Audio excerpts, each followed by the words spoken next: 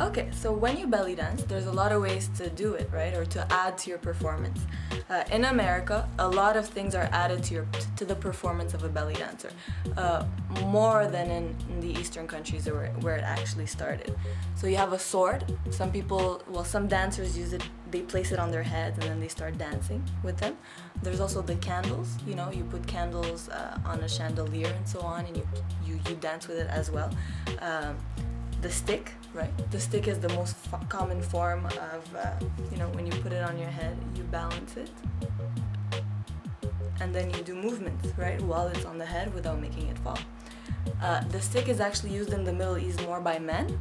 It's not something that the women used to use, but in America it is pretty popular. Another thing that's also very popular is the veil.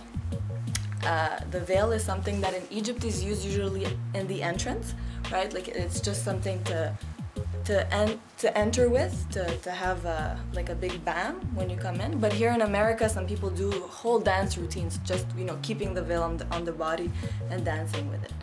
And actually, it's only been around for, I think, 200 years. Not even.